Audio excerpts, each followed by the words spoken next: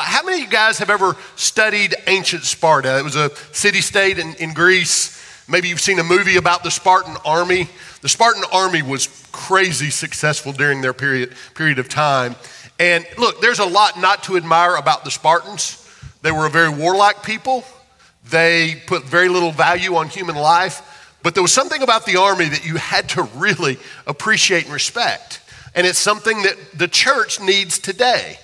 The Spartan army was really unified. And so back during that period of time, it wasn't real normal for an army to be unified. Generally, ancient armies would just line up against one another in some big field.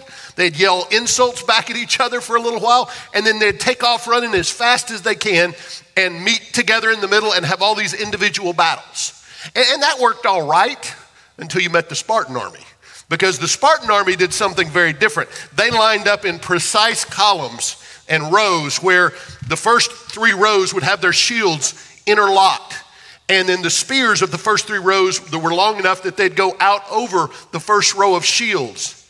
And then when the battle started, they would jog together in perfect unison, just moving as one unit. And then when they would hit the other army, it was like a wall of spears collapsing in on the other army that was disorganized and all individual. And so that wall would just push them back and begin to win the battle. They were so effective that often the other side would run away when they saw the Spartan army come out onto the field. Generally, you knew you were going to lose when you faced the Spartan army. And so much of that was because they were unified. They were one. I don't know about you, but I am sick of election season at this point. Yeah, anybody with me? Yeah, that's worth clapping for. We're ready. Tuesday could not come soon enough for me. The thing I hate the most is political ads during football. Drives me nuts. You know, listening to those ads with lies and half-truths about the other side right in the middle of my football game. The only silver lining to election season is it's always also football season. Yeah, and I'm a huge football fan. A lot of you guys know I'm a Dallas Cowboy fan. So I'm having a hard time finding joy in this season. But I like college games. I've watched lots of those. I've watched lots of pro games and high school games. You may not know this about me, but I have the right to be the voice of the Center Rough Riders anytime I want to be and announce them on the radio. It's a big deal. It's a town of 4,500 people. I can go back and announce on the radio. A couple of my buddies are the voice of the Center Rough Riders, and anytime I want to go back, I can be the voice of the Center Rough Riders and do color commentary with those guys on the radio and on the internet. So I've watched a lot of football, and I actually know a decent amount about football.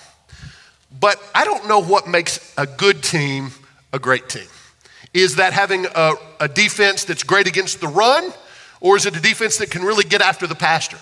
Is it an offense that has a great running game, or is it an offense that has an incredible quarterback and passing game? I don't know what makes a good team a great team, but I do know this. I know what can tear down a great team filled with great players, and that's a lack of unity. Unity is incredibly important for any team. You know, one of our team goals here at Cara City for our staff comes out of this idea of unity. We say we want to be a team that's for one another. In other words, we want to cheer one another on. We want to think the best of one another. We want to be there for one another. And when we look back at the early church in the books of Acts, we see that initially they were very unified. It was all made up of Jewish believers who came from the same background and the same religion, and so they tended to be very unified. But over time, this unity became more difficult for them as they became more diverse. Now, Jesus wanted a church that was filled with diversity. That was his plan.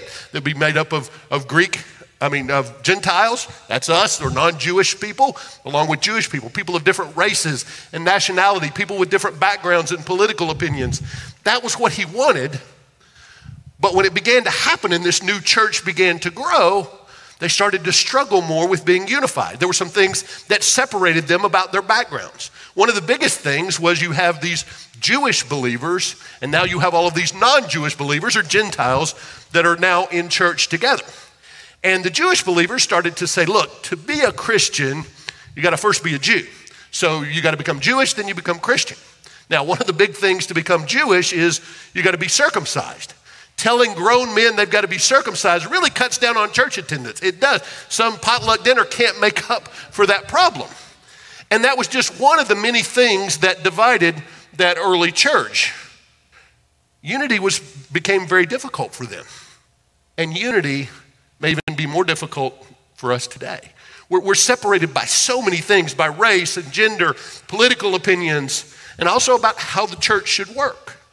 You know, over the last couple of weeks, we've talked about this chest of drawers, and we've talked about this idea that a lot of Christians have, that we have all of these different drawers, and that's how our life is made up, that they're all separate and distinct. And so we've got a finance drawer where all our money stuff goes and our debt and income.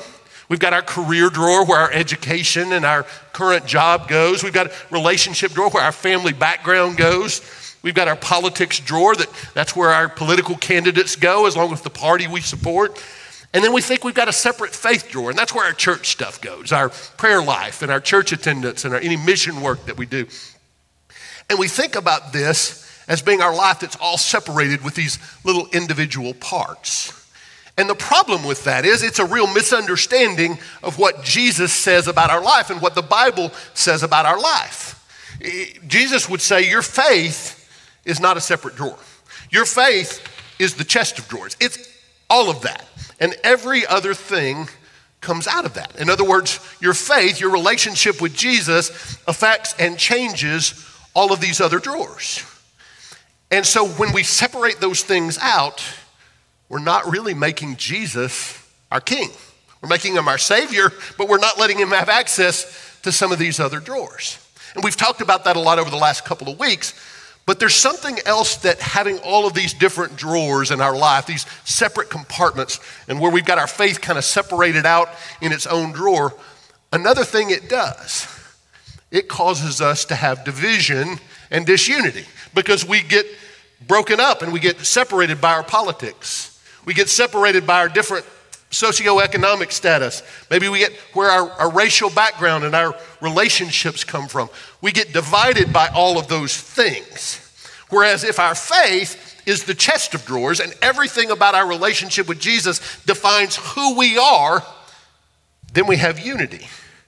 And so we need to understand that. See, having a compartmentalized life, having a hard time saying compartmentalized, life doesn't just hurt our relationship with Jesus, it tears apart the unity of the church. And that's probably why just before Jesus was arrested, he prayed this prayer for unity for this church that was going to start after he rose from the dead and went back to heaven. So leading up to this passage in John 17, Jesus has been praying specifically for his apostles. But then in verse 20, it's going to change, and he's going to start praying for this new church that was going to be diverse and look different. He was praying that they would be unified. Let's look at that together. This is John 17, verses 20 through 23. He says, my prayer is not for them alone. So he's been praying for the apostles. Now he says, I'm not just praying for the apostles. I pray also for those who will believe in me through their message, that all of them may be one.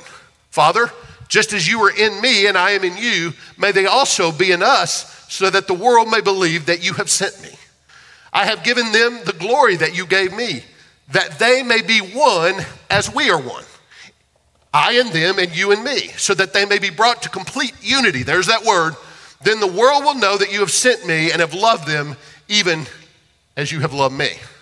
So right before Jesus goes to the cross, right before he's arrested, he prays this prayer for unity in the church. And I love this passage of scripture because it first gives us this picture of God the Father and God the Son working in perfect unity, living in perfect unity to further God's perfect plan.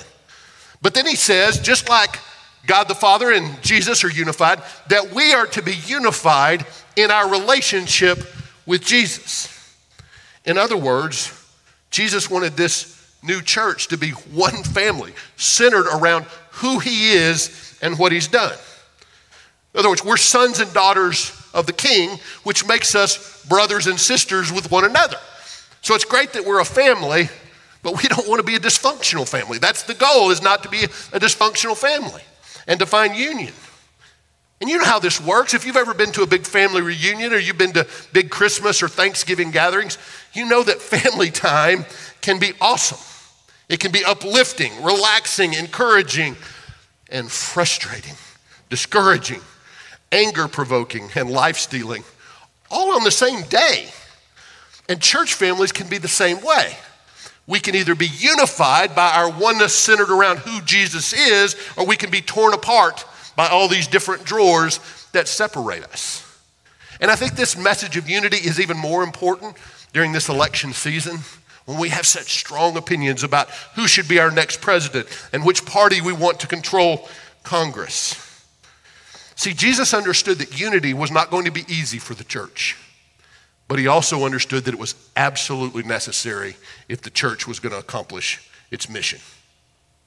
So how do we navigate all of these differences, all of these things that separate us, and find unity as one church, one group of believers? Let me first tell you where unity isn't found. Unity isn't found in uniformity of opinions.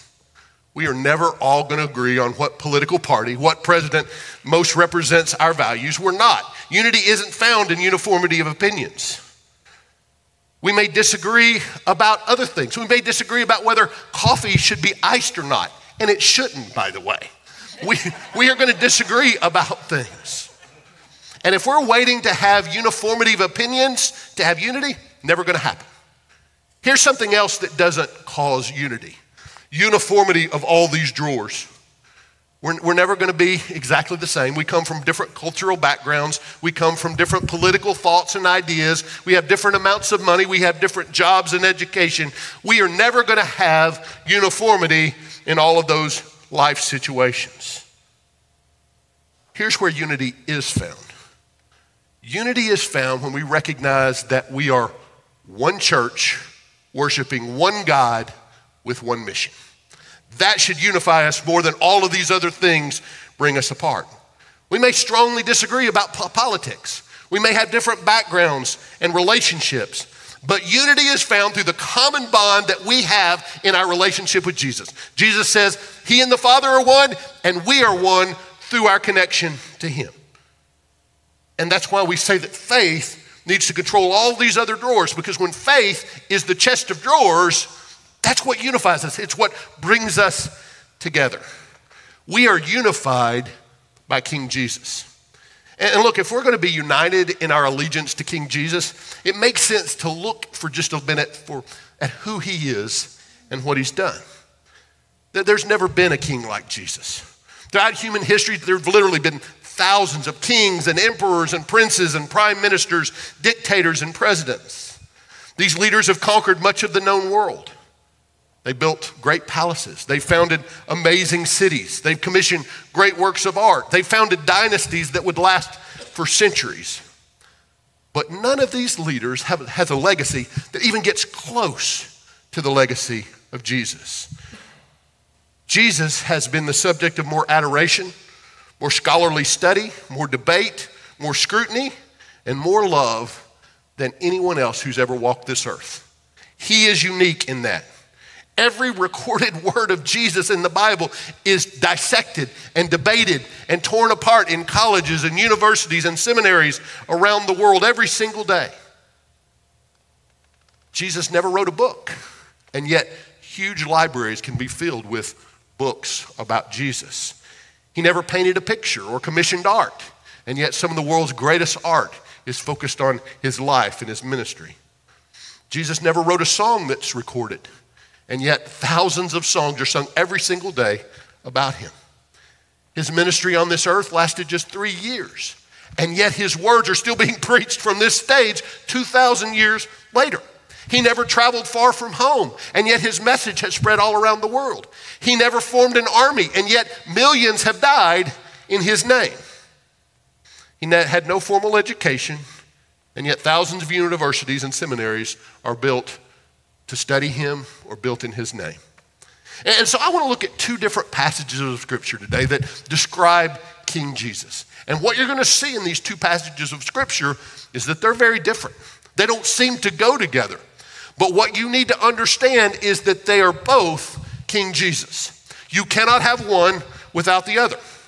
And I want to start with a description of Jesus during his earthly ministry ministry. This was written by the Apostle Paul to the church in Philippi. And what Paul's trying to do here is to tell the church how to live as a servant, to live in love, to live with an idea of sacrifice. And here's what he says. He says, let me show you what it looks like by Jesus' life. So he says in Philippians 2, 5 through 11, in your relationships with one another, have the same mindset as Christ Jesus. In other words, be like Jesus, who being in very nature God, did not consider equality with God something to be used to his own advantage. Rather, he made himself nothing by taking the very nature of a servant, being made in human likeness, and being found in appearance as a man, he humbled himself by becoming obedient to death, even death on a cross. Therefore, God exalted him to the highest place and gave him the name that is above every name, that at the name of Jesus, every knee should bow in heaven and on earth and under the earth, and every tongue acknowledge that Jesus Christ is Lord, to the glory of God the Father. So what Paul is saying is, look, let me tell you how to live like a servant, live a life of sacrifice. He goes, rather than me spending a long time trying to explain it, just look at Jesus. And what I love about this short description of Jesus here is it's backed up by every story that's told about Jesus in the gospel books of Matthew, Mark, Luke, and John. From the very beginning, think about this, the God of the universe was born in a dirty, smelly barn. We call it a stable because it sounds prettier and it looks pretty sitting up on the mantle. That's not what it was. It was a barn with nasty, smelly animals all around him. That's where he was born. And then there's story after story that I could tell you. We could be here till after dinner telling stories about Jesus. You'd never come back to church, so I'm not going to do that. But it goes all the way until we see his death on a cross. He allowed himself to be nailed to a cross to suffer and die. And that is the example that's set. And so Paul is saying, look at Jesus. It's a whole lot easier to see by looking at Jesus how to live than it is for me to try to explain it. And there are certain things that just need to be shown rather than explained. You know, there's some things that just don't work very well if you try to explain. Just think about trying to explain to your child how to tie their shoes without showing them.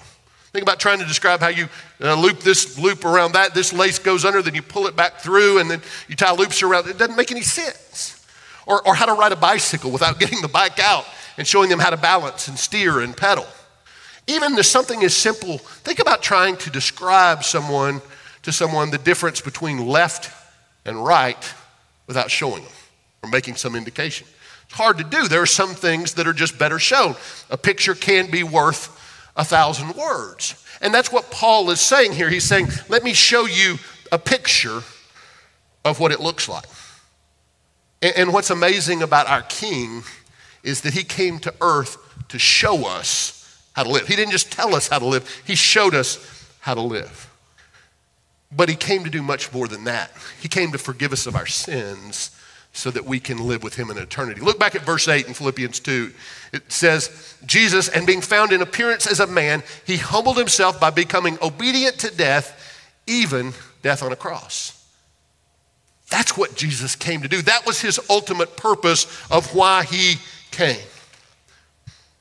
Here's a very simple explanation of the cross. And look, for you guys that have been around church a while, I think there's going to be this tendency to kind of go, I got that, preacher, and maybe not listen quite as carefully. But I want you to listen really careful about this amazing thing that was done for you and appreciate what your King did for you. Jesus is God. He was in this perfect place where he was worshiped and served and ministered to by thousands of angels. And he left all of that. He came to this messed up place called earth where he could feel pain, he could get sick, he could feel the sadness of death and problems. He came and he lived a perfect life, never made one mistake, even though he faced the same temptations that you and I face that cause us to stumble and fall. He lived this perfect life so that he could be the perfect sacrifice. And then he willingly allowed himself to be nailed to a cross, to suffer for hours and die for me and for you. And he did something even more amazing than that. He took all of the wrath of God. You know, God is a perfect God that cannot stand sin, can't even stand to be in the presence of sin. And so because God is a just God, there has to be a penalty or a punishment for that sin. And Jesus took all of that on himself. Look at how 2 Corinthians 5:21 says this. This is Paul talking here, and he says, God made him who had no sin to be sin for us, so that in him we might become the righteousness of God. Jesus took on every sin you've ever committed. He's taken on the sins you haven't even committed yet. And he took all of that on himself. And there was actually something even more amazing than that. There's a moment where the Bible tells us that God the Father actually turned away from Jesus, couldn't look at him, couldn't be connected to him because he saw all of that sin, saw our sin. And I think that maybe that was the worst part of suffering for Jesus on the cross. Because think about this, God the Father and God the Son had been one unified God together in perfect harmony and perfect unity for all eternity up to that point. And in that moment, for the first time, there was separation. And I think maybe that was worse for Jesus than the physical pain of the cross. We worship a king who has experienced everything that we go through. He experienced sickness. He experienced the sadness of other people dying. He experienced the sting of his own death. No matter what you've gone through, no matter what you're going through, our King Jesus understands that. And that's what Paul was describing in 2 Corinthians when he's talking about Jesus. Jesus loves us so much that he died so that through his death and his resurrection, we become the righteousness of God. In other words, when God the Father looks at me now, he doesn't see all of my mistakes and failures. He sees me through the lens of Jesus' blood. And he sees me with Jesus' perfection. That's the same way he sees you if you're a follower of Jesus. And I think about it this way. I mess up all the time. I don't have to go back weeks or months. I can just look at this weekend. I have failed Jesus this weekend. Every single day, I mess up in some form or fashion where I don't treat my family the way I should, where I don't treat my friends the way I should, where I get puffed up and filled with pride. I don't serve people the way that I'm called to. I don't share my faith when I get an opportunity. Time after time, I fail Jesus. And yet, he sees me as holy and blameless and pure because Jesus nailed my sin to the cross. And he nailed your sin to the cross as well. Look, I don't know what your sin struggles are, but I do know this. Jesus died to take that sin away.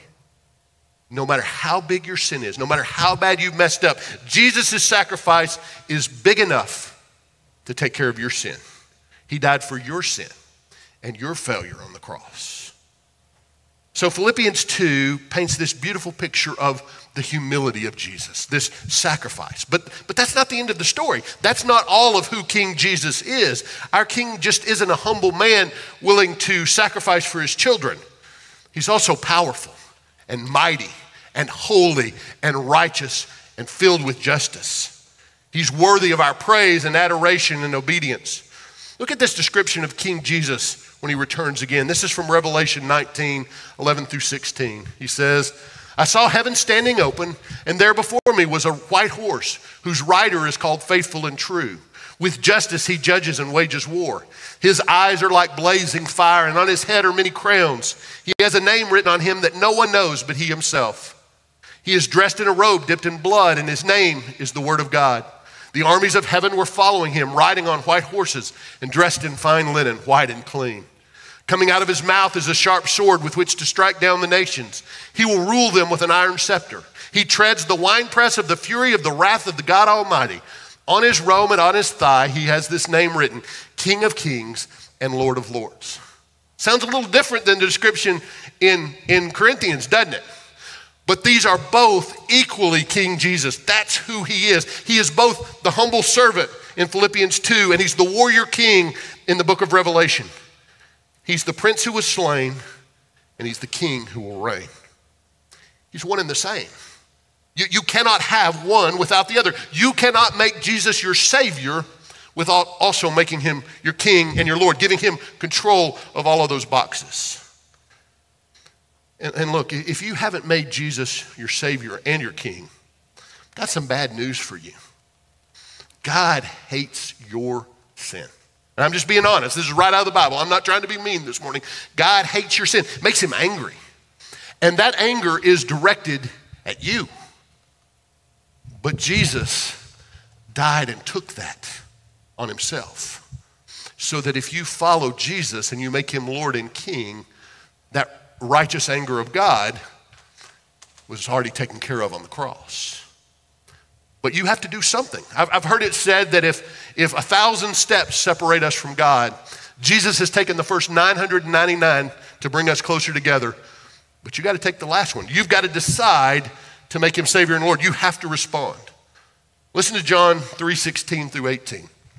This is how it says, "For God so loved the world that he gave his one and only Son, that whoever believes in him shall not perish but have eternal life. For God did not send his Son into the world to condemn the world, but to save the world through him."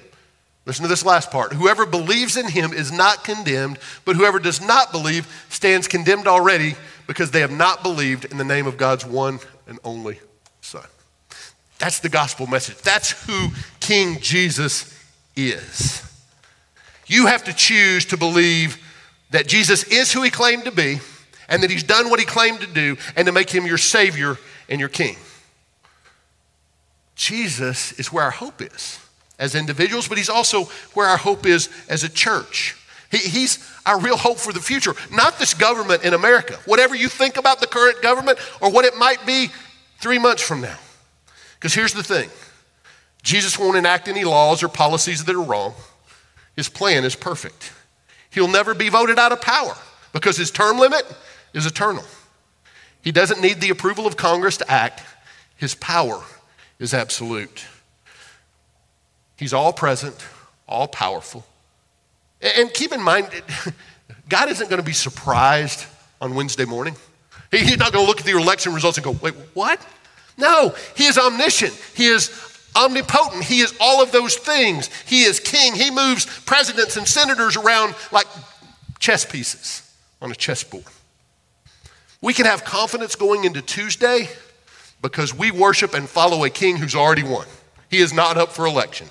He is the King of Kings and the Lord of Lords, and in him alone, we have hope and confidence for our future. See, Christians and even church leaders, they begin to try to make political leaders and political parties the savior and the protector of the church. But that hope is misplaced. They are not the savior. They are not the protector of the church. Our protection as a church doesn't rest in our government. Thank goodness, right? I mean, we don't want that. Our protection lies in the King of Kings and the Lord of Lords. And let me shoot really straight for you for just a second. If next week you're going to be devastated and disillusioned if your party and your president doesn't win, your hope's in the wrong place. It's okay to be disappointed. You can have hopes for political reformation and restoration and all of those things, but if you are disillusioned and you are depressed over what happens, you are misplaced in your hope. Your hope is in King Jesus, not in this government. See, as Christians, our primary citizenship isn't in the United States of America. We are first and foremost citizens of the kingdom of God. Listen to how the Apostle Paul says this in Philippians 3:20 through 21. He says, "But our citizenship is in heaven, and we eagerly await a Savior from there, the Lord Jesus Christ." In other words, our hope, our Savior, our protector is coming from heaven, who by the power that enables him to bring everything under his control will transform our lowly bodies so that they will be like his glorious body. That's where our primary citizenship was. It's where our primary hope is. And as a church, that should be what we're focused on, because that's what Jesus was focused on. Jesus was focused on a way bigger kingdom than the Roman Empire or the kingdom of Israel. He was focused on the kingdom of God. And here's why that should be our primary focus too. That kingdom is eternal. And if we really believe what the Bible says, if we really take that to heart, that depending on whether we make Jesus our Savior and King and Lord determines where we spend eternity, shouldn't we be more worried about changing people's hearts than changing their votes? Let me ask you, do you really believe that whether you share your faith or you invite somebody to church could make a difference in whether they go to a place called heaven or a place called hell? That's the mission of the church. It has eternal consequences. It's so big that it extends past this lifetime. We have to be unified around who Jesus is so that we can accomplish our mission that will ring into eternity. And see, then if the church is primarily focused and rallies around King Jesus, we're going to have unity because that's going to unite us together. But if we are choosing political sides and we're letting all these drawers tear us apart, we're going to find it hard to have unity because we're going to all be choosing sides. In our culture today, there's so much pressure to choose sides. Are you a Republican or are you a Democrat? Are you a liberal or are you a conservative? Are you for immigration or are you against immigration? Are you for Starbucks or against Starbucks? Even the choice of coffee separates us. And my daughter and I, we're on opposite sides of that debate. She loves all of their iced latte drinks. I think between us, it's overpriced, mediocre coffee. Now, therapy has helped us. It's drawn us back together despite our disagreement about this very divisive issue. But we're all pressured to choose a side. Our culture, our friends, sometimes even our church is trying to make us choose a side. But as Christians, we don't choose sides. We are chosen. And that's a big difference. But we actually do something that's even worse than just choosing a side. We choose a side, and then we want to act like Jesus is on our side. And so we tell people that agree with us, Jesus is on the Democratic side, or Jesus is on the Republican side. Jesus is on this church's side because, we teach the right way and we do the right things as opposed to some other churches that, well, let's just say they do them differently. And we want to put Jesus on our side. And then because we think we're somehow on the side with Jesus, we feel empowered to speak harshly with people that disagree with us. We feel empowered to post hateful comments on social media in response to those who dare to voice a different opinion on some issue. I want to let you in on a little secret, though. Jesus is not on your side. He's not. Do you know whose side Jesus is on? Jesus is on Jesus' side. That's it. And you see that in his ministry. There were two different groups of Jewish leaders, the Pharisees and the Sadducees. The Sadducees were very conservative and they were very traditional. The Pharisees were less so. And both of those groups pressured Jesus to be on their side. And he never would pick a side, never chose between those two groups. And so both groups got mad at him. There was a group of Jewish believers who desperately wanted to overthrow the Roman government by force. And they thought, surely Jesus would be on their side. At one point, they even tried to make Jesus by force a king. And he wouldn't do it. He didn't choose their side. Jesus wasn't on anyone's side. Jesus is on Jesus' side. And we are chosen to be on his side. The important thing about us isn't the side we choose in some of these boxes. It's that we are chosen. Listen to what Jesus says to his disciples when they're walking from where they had the Last Supper to the Garden of Gethsemane where Jesus would be arrested. This is John 15, 18 through 19. He says, if the world hates you, keep in mind that it hated me first. If you belong to the world, it would love you as its own. As it is, you do not belong to the world, but I have chosen you out of the world. That is why the world hates you. He's saying you are chosen to be on Jesus' side. When we follow Jesus, we're no longer separated by these boxes. We are all one because we are on Jesus' team and Jesus' side.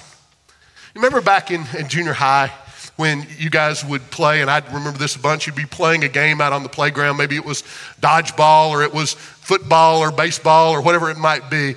And the two best athletes would normally choose the teams. And they would go back and forth, picking the team. Do you remember the discomfort you felt when you were waiting to hear your name? There was this discomfort because you didn't know how long it was going to be before you were chosen, and you sure didn't want to be that last person that winds up on the other team by default. Everybody groans when it happens. Right? There was this discomfort you felt. But then when your name was called and you were chosen, you had this peace because you were now on a team. Here's some comfort I want to give you in this sermon today. You are chosen to be on Jesus' team when you follow him. But here's the hard truth. It's not your team, it's Jesus' team. He gets to decide the priorities. He gets to decide the rules of the game and the strategy for the team. That's not your choice. And see, when we understand that we're chosen to be a part of Jesus' team, then we can reach out and we can love and make friends and we can worship together and lead together and serve together with people who look different than us, think different than us, vote different than us. We can love them and encourage them. We have to assume the very best of each other, even the people that vote differently than we do, even the people that think politically or socially different than we do. We're chosen to be part of a team and a family that is rallied and unified around this one truth that Jesus Christ is King.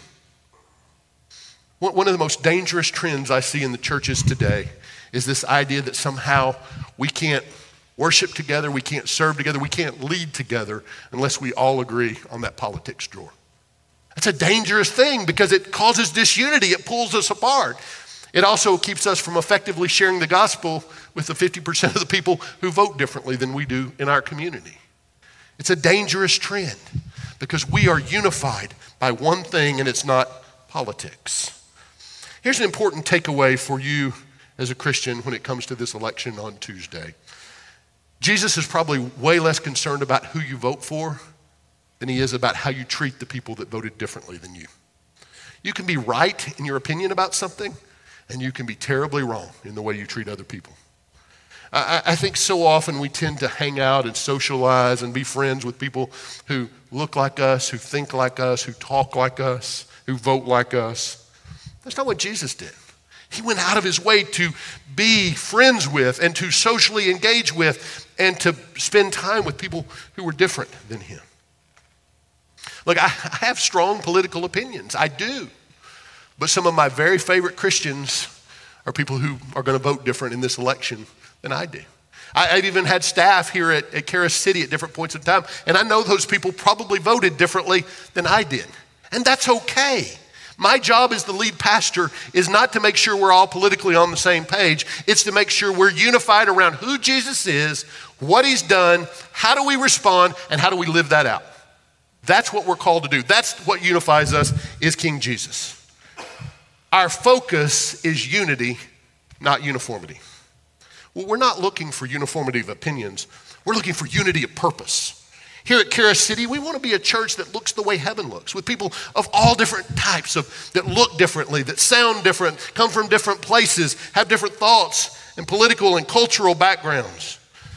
We want to be focused and unified around King Jesus. What matters most is that we love Jesus with all our hearts. We love one another passionately, and we get out into this community and we share intentional grace with other people, one person at a time. That's way more important than what political party we choose or who we vote for. We are one church. And if we're going to be the church that changes this city and has an impact on this world, that's the church we got to be. We have to be unified around the gospel, despite our differences. See, Paul talks about this unity that we're having. He's writing to the church in Ephesus, and he's going to talk about what it looks like to have the unity that I've been preaching about. And so I want us to do something different. With Ephesians 4, 3 through 6, I don't want to just read it to you. I want us to read that together. And so what we're going to do is we're going to read this passage of Scripture that's going to go up on the screen, hopefully pretty quickly. Yep. And we are going to read this all together. And as you read these words, don't just say the words, but understand this is unity. This is where it comes from. Let's read it together. Make every effort to keep the unity of the Spirit through the bond of peace. There is one body and one Spirit, just as you were called to one hope when you were called. One Lord, one faith, one baptism, one God and Father of all, who is over all, through all, and in all. That's unity. All hail King Jesus. Let's pray.